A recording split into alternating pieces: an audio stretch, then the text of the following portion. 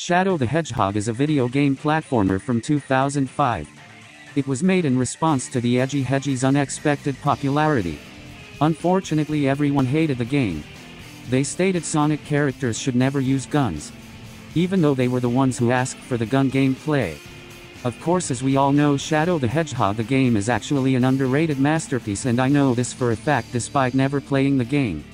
Motorbikes and guns are definitely what the Sonic series was missing, and I love how Shadow spares our 10-year-old brains from exploding from the awesomeness that we'd experience by seeing the ending of each story. So instead, Shadow just tells us what he plans on doing instead of doing it. I'm Shadow the Hedgehog. I was created to bring order and justice to the humans. With the power of these emeralds, I'm going to destroy this damn planet. This is who I am! The only problems are that SEGA should have given it the title Sonic Adventure 3 because it's that good, and the fact Shadow 05 isn't on the PC.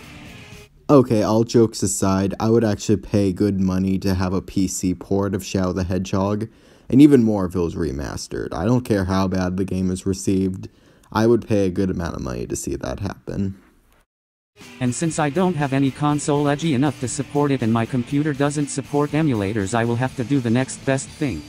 May I introduce Sonic at the Olympic Games 2020. You can tell this game is about Shadow since we see Blue Shadow on the cover. This game has many features the Shadow the Hedgehog game has. You can ride bikes, fire a gun, and beat up people you generally don't like. OMG. Have you seen any better gameplay than this? Maria said it was my turn on the Xbox. Can someone explain to me Eggman and Shadow's connection on the family tree? It all starts with this. A gun. And of course they say damn it twice in this game. In conclusion, I give Shadow the Hedgehog an 11 out of 5.